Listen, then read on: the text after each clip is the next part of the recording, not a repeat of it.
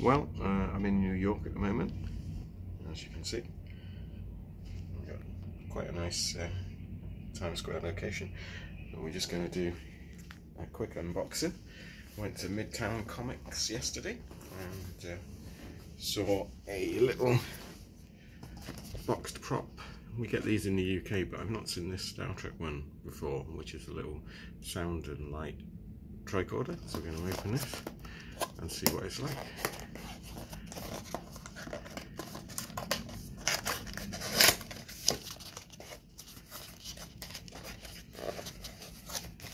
This was $7.99, and you get a little booklet, which is short and tailed. Actually, this one's got a lot of text. Normally they're just a few photos and not a lot of text. That gives you the history of the tricorder,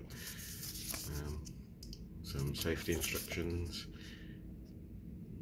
some sticker sheets. That's interesting. Normally these are complete, you don't have to put stickers on. Let me get this open. There's a seal on it. I'll just bite it open.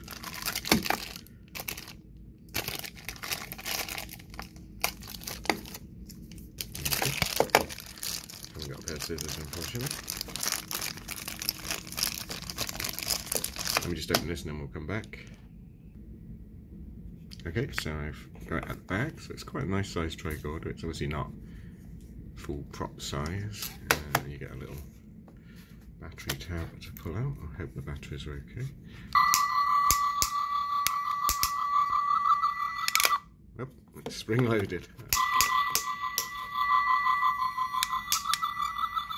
That's quite impressive. So you've got a little screen, a noise. I think it just comes on. There's no buttons that do anything. Let me pop the stickers on and then we'll see what it looks like with the stickers on. Okay, so I've popped the sticker sheet on. It looks really good. It's bigger than I thought it would be. I'm quite impressed. Oh, there's some more stickers. Actually, I've not put stickers on here. Let me pop them on. Okay, so I've popped all the stickers on. See, it's a tricorder made in San Francisco. You get stickers at the top. That's really impressive, this. Like I say, for I think $7.99. I've never seen this one in the UK. It's really nice. It's going to go on the shelf. But yeah, I'm happy with that one. Please like and subscribe if you want to see more. I'll try and perhaps do another video from New York before we leave. But thanks for watching, and I'll see you again next time. Thanks then. Bye.